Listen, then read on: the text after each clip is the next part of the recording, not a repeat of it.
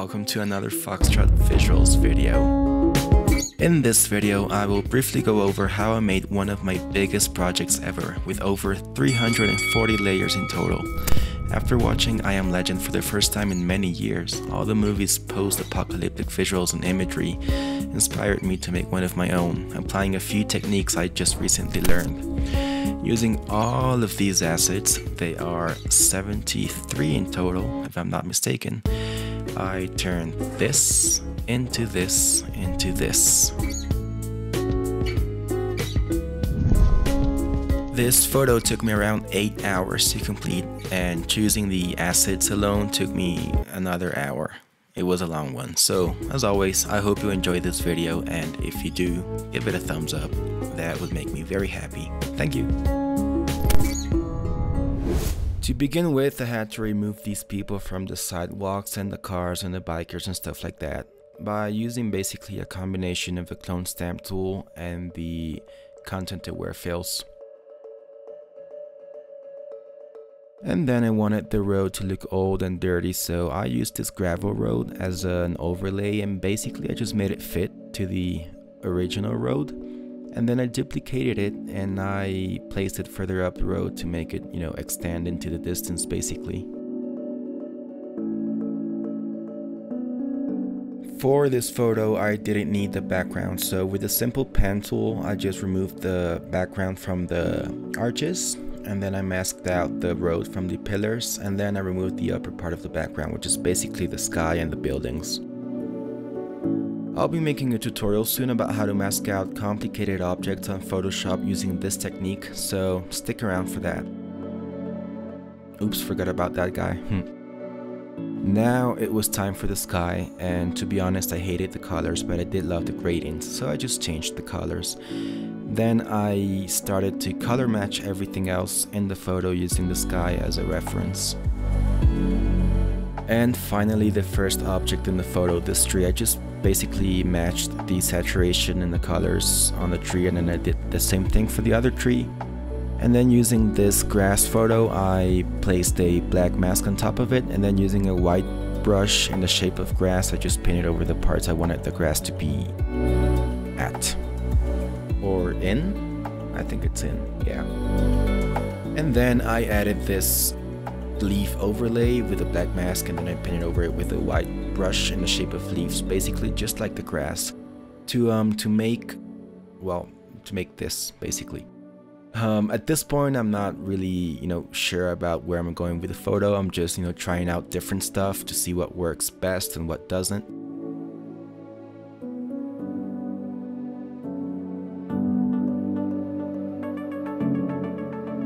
And then I realized that the grass does actually look pretty good, so I just started adding more of it all over the place. And then I found this photo of a car, which I thought it was perfect because it already looked beaten, it looked old, it had the paint coming out, it was rusty. So I thought it was perfect for the post-apocalyptic picture like this. And I just added some shadows to make it blend even better with the ground, to make it look like it's on the ground and not just floating around. And then I added a shadow for the tree by just basically duplicating the tree shape and just adding a black layer on top of it. And at this point I reckon the source of light, or the sun, would be on the left, so the shadows would have to be pointing to the right. I don't know why, I just thought it looked the best. And now it was time for more grass, and you'll notice here that the farther back I paint, the smaller the brush is, of course, to maintain a perspective of distance. Now I wanted to add some more shadows on the ground, so I duplicated the building layers and I just aligned the arcs on the arc feet, basically on the base of the arcs, so that I could do the shadows. But then I realized that was too much work and it wasn't working out right, so I just used the pen tool to kind of paint out what the shape would be of the shadow, and I just copied and pasted to the other two arcs. And now, since in my mind the sun was shining from the left, then I thought logically that the left building had to be the one casting shadows on the ground. And here I'm just painting around different shadow shapes, just guessing. because I think in the end the human mind cannot really comprehend shadows, at least three-dimensionally, so I don't think it really matters, as long as it looks good and realistic. Then I added these shadows on the right building to give it more depth on the places where I would suppose the sun's not shining on.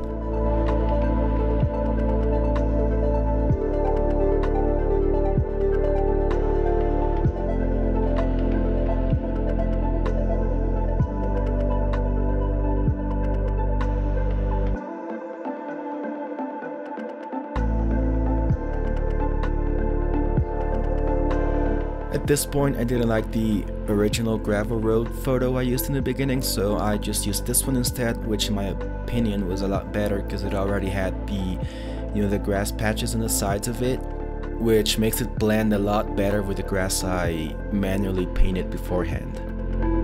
And talking about grass, time to add more grass.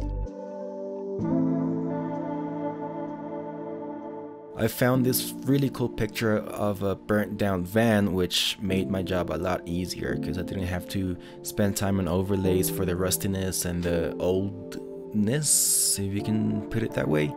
And well, just basically using a simple pen tool and the quick selection tool and some brush, I selected the van and then I color matched it, and the saturation and the levels and everything was matched as well.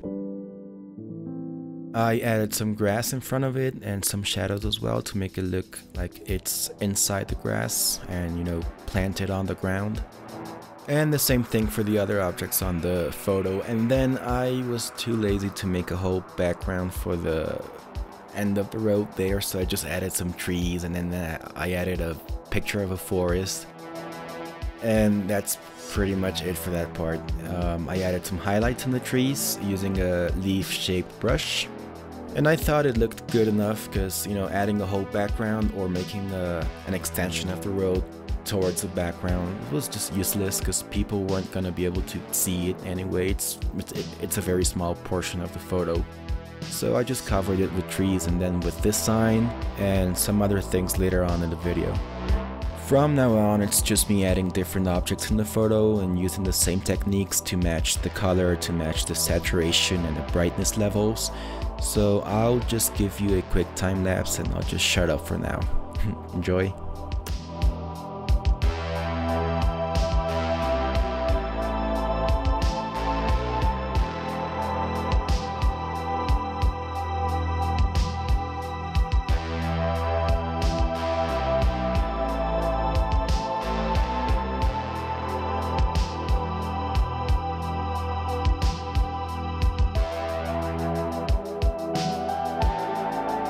For this part, I added a back layer, and with Photoshop's default lens flare renderer, I added the sun. I made the layer go into the screen blending mode so that all the black parts would disappear, and then I added this orange highlight on top of that sun layer.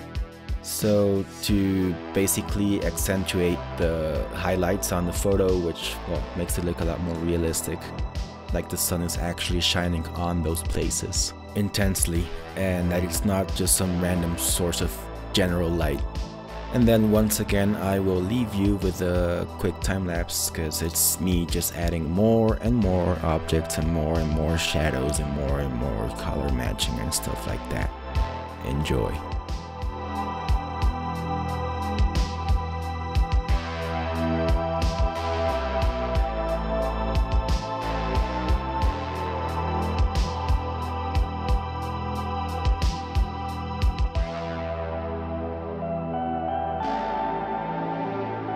Now, to make the walls look a little bit more cracked and old, I used these overlay textures, and I also used these graffitis to basically paint the whole buildings to make it more, post-apocalyptic basically. To make the graffitis blend with the walls, I changed their blending modes into either multiply, darken, sometimes even overlay or soft light. But in reality, you just have to play around with the different blending modes and see what works best for your picture. But in general, I think those are the ones that work the best. A very important tool I use to make the graffitis look even more realistic is the blend diff tool, which basically allows me to select how the graffiti blends into the bricks depending on the brick's texture and the cracks and where the bricks join and the faded parts, etc. It's a very useful tool, and you can access it by double clicking on the rightmost side of the title of the layer. So yeah, this is it for me. The rest of the video is just me placing around more graffitis and more objects. So yeah, I hope you enjoyed this video, and I'll see you in the next one.